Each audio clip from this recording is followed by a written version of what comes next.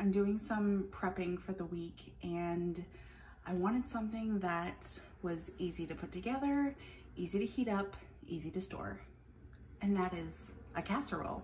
This casserole in particular is one of my favorites. It's something that my grandmother would make, and that's where I got it, and now I make it a lot because it's just so good. It's my funeral casserole.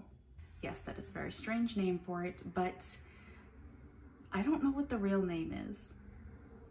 I think she got it from a magazine somewhere many moons ago, or maybe a church potluck is a better use for it, but you know, when people die, it sounds kind of morbid, but when people die or maybe they're going through a hard time, you bring people food and it's comforting. Usually something that they can just kind of pop in the oven, don't have to worry about. Bringing food to people is a way to show that you care. And this casserole, it gives a lot of hugs. So that's what I'm gonna make and that's what I'm gonna eat. So let's get started. First, some prep. This casserole is a good mix of all of my kind of favorite things to find in a casserole. You want it to have some texture, but still kind of be very cohesive. You know, a good casserole includes something kind of crunchy, gotta have veggies, probably some meat, not needed all the time. I do make this sometimes meatless, but I do have chicken today, so that's what I'm gonna do. And then you gotta have that crunchy top. Just going to prep up my veggies, dice the onion up. Doesn't have to be perfect, just a good dice. And of course, you'll have to have a creamy element. We'll get to that later. And I think that all casseroles should have a starch. That's just what I think. So we're gonna hit it all. Also, there's going to be maybe some surprise elements that usually when I tell people the ingredients of this casserole, they're kind of looking at me like I have 7 heads, but I swear it'll all come together and it's very delicious. Now, for the celery. Look how big the celery is. So I'm only gonna use this one. Stove here, I am just sauteing up the onion and the celery in some olive oil and a little bit of butter, salt and pepper. Make sure you are seasoning every single layer that's going in here.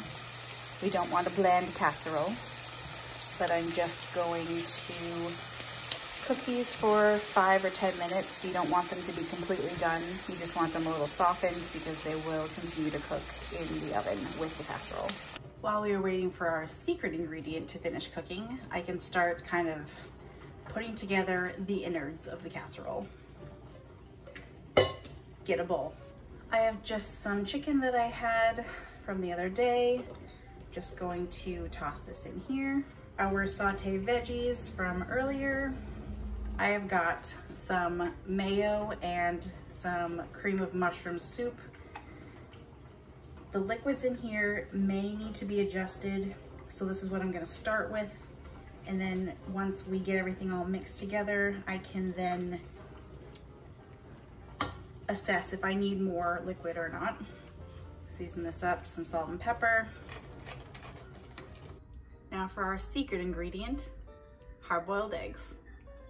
I just have 4 here. I like a lot of it because I like the way it kind of flavors the casserole. I think it gives a nice texture and some flavor, and the yolk adds a lot of creaminess to it. So I just hard boiled a few eggs and I'm just going to peel them and then chop them and then add them.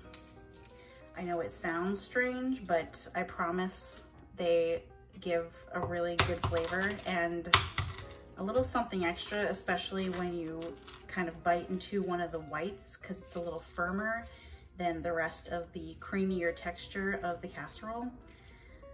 Just do it. I promise it'll be okay. And you know, get that extra protein. And I did do a video a while ago on how to boil the eggs, then I use them for different reasons. and I will link that down in the description box. But perfect eggs. Now I'm just going to chop these up and add them. Look at that, perfect. I'm just going to give them a chop and then add them right into my mixture. It's okay if the yolk falls out. They're all going to the same place, in my mouth. We are almost there. I've got everything in my little bowl here, but the most important, delicious, is I've got my rice. I'm using instant rice in here, and that's why I'm putting it in uncooked.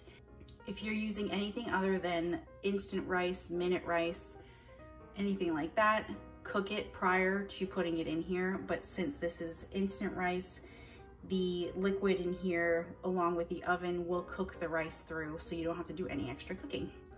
So I'm going to start with a little bit here.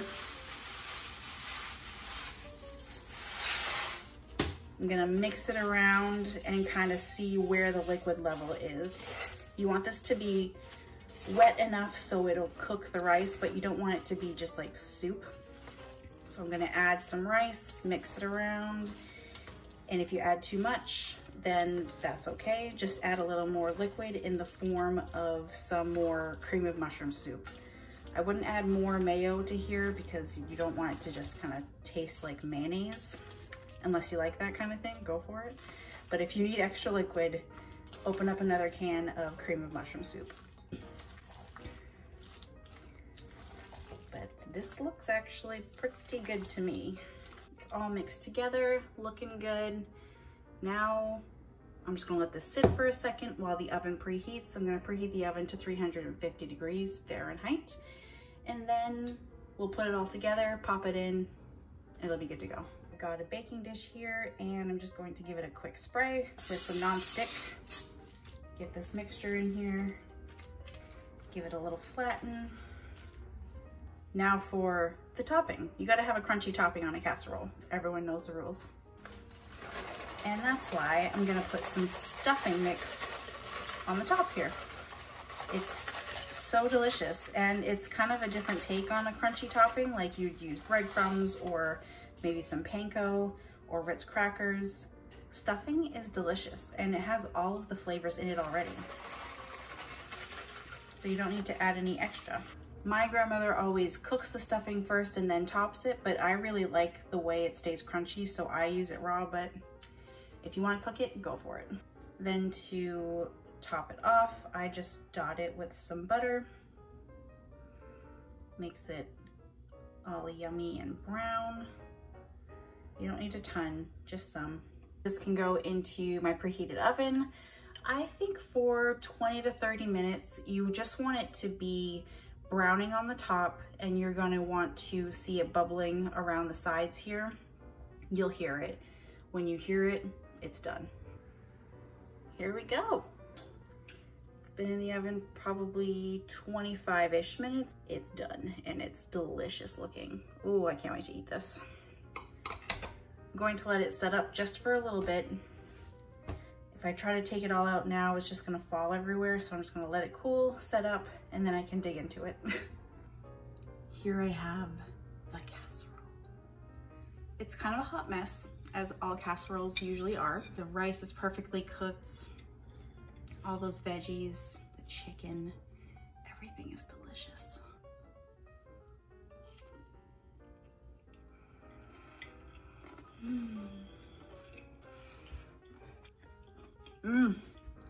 It's instantly just comforting to me. If you made this for anyone, they would dearly thank you. This is amazing. So make it and enjoy it.